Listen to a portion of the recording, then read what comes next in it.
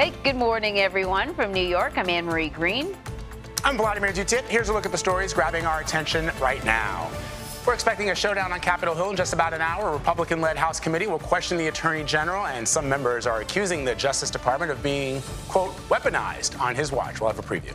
The Federal Reserve will make a decision this afternoon on whether or not to raise interest rates again, what to expect, and the impact a rate hike could have so far.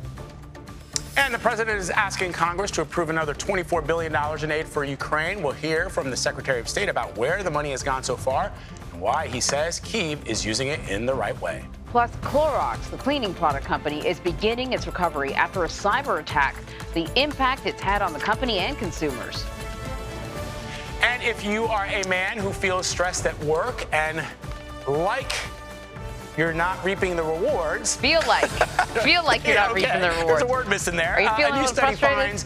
finds, why just men, though? I don't understand. But we're going to talk about why men might have a higher risk of heart disease. There's a doctor who'll be here to talk about the relationship between stress and heart issues. What are they saying? That, like, what, women won't have these stress-related issues? That was obviously my first question as well. But I think what they're concluding is that though these things impact everyone's health, men have showed a particularly significant degree of impact. That makes sense. Because we're the weaker sex. No, clearly. no. I never said that.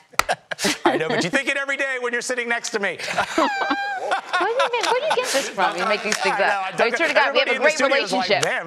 Yeah, Vlad is always dunking on himself. It's what I do.